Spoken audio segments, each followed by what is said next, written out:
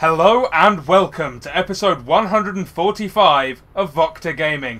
I am your host, the vocal terrorist, Jesse Rain, and I am rocking a brand new pair of awesome TDK headphones. Anyway, starting today, I have a best of three between a Zerg and a Protoss. First up, the Zerg. You may well know him. He is, in fact, the creator of the universe himself. He is IMNesTea! And opposing him today is a yellow Protoss player. He is the most recent Code S runner-up finalist. His name is Squirtle. So, of course, this is from IPL, so IMNesTea is using the IPL account IPL Observer D, and Squirtle is using his North American account, which is Pros. But believe in me, they are IMNesTea and Squirtle. So this is going to be really fun. We have two players who right now are at the tops of their games. IMNesTea playing absolutely brilliantly recently in Zerg vs Zerg, but his Zerg vs Protoss is pretty scary. I think his matchups are at about 58% wins, maybe 60, something like that. I know his Zerg vs Zerg is over 70%, which is crazy. And of course, we have Squirtle, having made it all the way to the Code S finals, taking MVP to the final game, making it 4-3. Unfortunately, not winning, still not giving us that Protoss champion of the GSL Code S that we want so much. As we see, Squirtle is going to expand early. IMNesTea going for pool before hatchery, just playing it safe right now. So some of you will have noticed, not many of you I know because you don't really watch them, but yesterday there was no episode 3 of Vocter Plays Planescape Torment. The reason for this is I was pretty upset yesterday. Me and my fiance are now broken up. We are no longer getting married. I know some of you will already know this. It's kind of a big deal, but I did not want to miss a day of Starcraft. It's kind of what I'm using to help myself get through it. So, as we see there, Forge after the expand for Squirtle, followed up by the Gateway, going to wall off quite effectively here, throwing the cannon down. Really, really nice play from Squirtle here. Very, very safe opening. We're going for the economic stuff here as well. So, yeah, that's why there wasn't an episode, but that will be back next week. And, of course, we will give you your regularly updated Starcraft 2 as well, as Squirtle takes both gas here and the main. It looks like IMNesTea going for a very quick third hatch, so following up his economy start with even more economy. So we're going to go for a while without any real aggression from either of these players, which is good because it gives me a chance to talk about a new project, EasyStarcraft.com. That is easy, the letters, followed of course by Starcraft.com. It is a new StarCraft strategy website featuring videos from many, many StarCraft 2 commentators, often with LinkedIn replays as well, so you can see exactly how the pros do it. It's pretty awesome. Yours truly is on there, so please, please go check it out. My videos have already got about 10 views on them a piece, which is nice because Easy Starcraft only went up yesterday. So we're trying to promote it. That's Nick that's doing a great deal of the work on that. So great job, Nick, if you are watching this. Really hope you guys go and check it out. While I'm on the subject of other things you should check out, you should, of course, go to youtube.com/VaporGame, because every Friday I am doing a series of short analyses of StarCraft 2 Pros called StarCraft 2 Best of the Best. Episode 3 is going up this Friday, I believe it is scheduled for, and it features IMNesTea versus Stefano, and it is about the importance of scouting, which we are seeing here, both players doing. It's going to be awesome. It's the best episode yet. Episode 4 is even better than that, so please, please, please tune into those. It does help me out. On Vapor Game right now, I have 2 episodes up, and they are the 2 most watched videos on the Vapor Game channel. So that is awesome. Thank you guys if you have already watched them, and if you haven't yet, please do so. So we have IMNesTea getting gas, getting back to the game now, and dropping a Roach Warren. We have Squirtle adding a couple of gateways in the main, going up to 4 gates. So it looks like pretty standard play from both of these players. IMNesTea's economy, of course, is way out in front at the moment. having that third hatchery really does help. If we just take a look at the harvest account, look at that. IMNesTea already at 43 to the 38. And Squirtle's going to take down the neutral supply depot there. Because you've got that cannon, you may as well do something with it. Now this is nice from IMNesTea. Squirtle trying to drop that pylon, going to harass the third with it, but IMNesTea scouted it out, stops it from going down. And so his third is going to be safe for a while longer. Squirtle, meanwhile, is going to get more gas, and he's going to go Robotech. Interesting. Will this be Colossus, or will this just be for observers while he goes more towards the Templar tech, maybe Stalkers with Blink?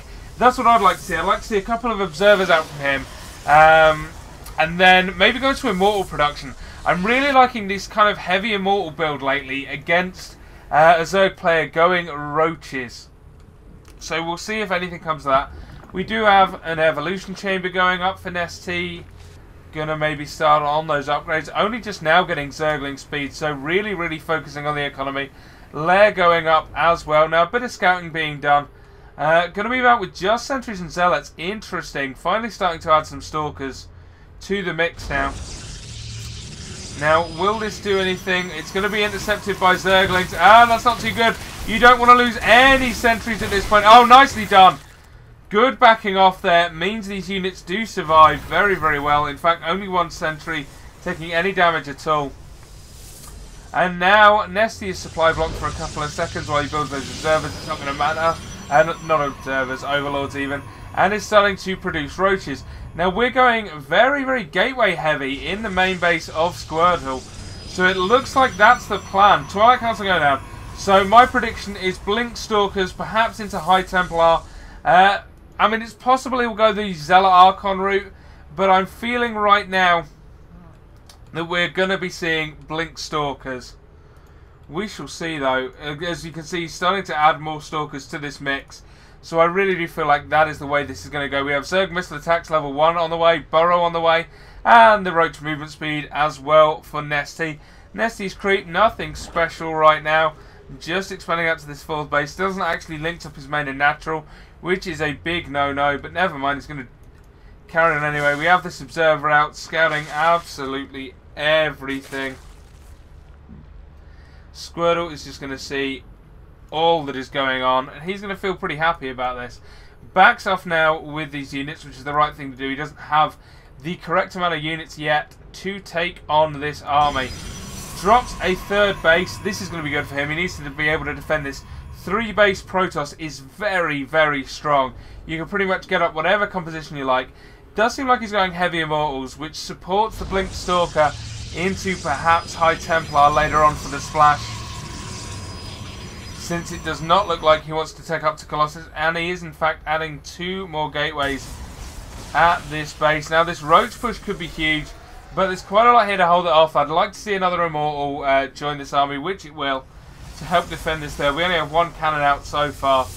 The sentries of course will help being able to split the Roach army up and allow Squirtle to engage how and when he wants. But look at this. Let's just take a look at the units comparison tab right now. We've got 31 Zerglings, 48 Roaches, to 6 Sentries, 13 Stalkers, 2 Immortals, and only 3 Zealots. Yeah, this could be tricky for Squirtle to hold. There's a huge supply advantage for IMNesTea to have, and he's getting the upgrades out as well. We have pretty much ground weapons level 2 about to finish. IMNesTea, I don't think, has any armor. No, he doesn't. So once +2 finishes, Squirtle is going to have the advantage there. But IMNesTea has the advantage in numbers. And this is going to really do some damage here. Nice force fields, but of course Burrow, excuse me, does not have Burrow movement yet, so he cannot negate those force fields. That is huge. Burrow movement is going to finish at the same time as level 2 weapons. So force fields will be negated. We will start to see no more sentry usage from Squirtle. Perhaps just using him for Guardian Shield. Now IMNesTea is hesitant to engage here with this group of Roaches. +3 ground weapons on the way for Squirtle. +2 missile attack, still quite a long way away for IMNesTea. IMNesTea using this pressure to get up a 4th base, but I'm going to try and burrow some roaches in. Unfortunately, there is an observer here, so Squirtle sees all of this coming, and now he's going to get an attack in before the roaches can attack, and the roaches are choked off. The roaches are not able to get into this base. They're having to burrow and take more shots. This is a nice angle for Squirtle now. Oh, excellent force fields. Once again, most of the roaches unable to engage. Squirtle doing so much damage. The Immortals doing the damage here. Stalkers blinking on top of the roaches. They can't escape. IMNesTea is losing all of his roaches in this engagement. Incredible tactical play there by Squirtle. And IMNesTea is now on the back foot. Squirtle's moving out. IMNesTea just does not have the units to hold this. He only has 21 roaches to 23 Stalkers and 5 Immortals. Incredible. He has the upgrade advantage.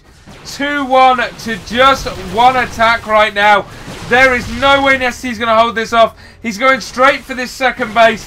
He wants to get in among this tech. Squirtle going to take down the rocks, give himself a good concave, and he's just going to go in there and try to kill IMNesTea.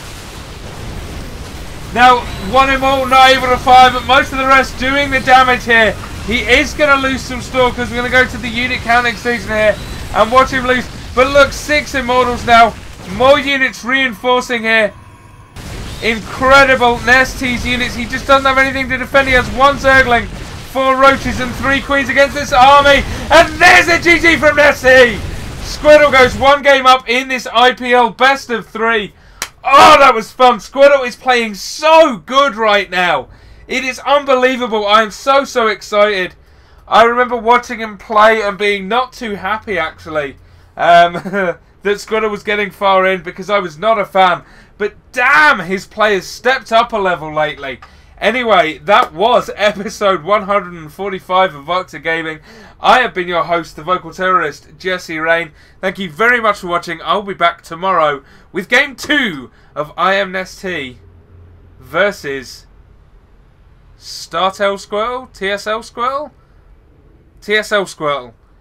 I really can't remember what team he's on. This is bugging me now. Post in the comments, guys. Let me know. Let me know what team Squirtle's on. I will remember by tomorrow, but please post in the comments anyway. Again, thank you very much for watching. If you want to see more of me, don't forget you can check out youtube.com/VaporGame. You can browse the archives, or you can check me out over at easystarcraft.com, along with a bunch of other really good casters. So, thank you very much for watching, and I'll see you all again tomorrow. Have a very nice night.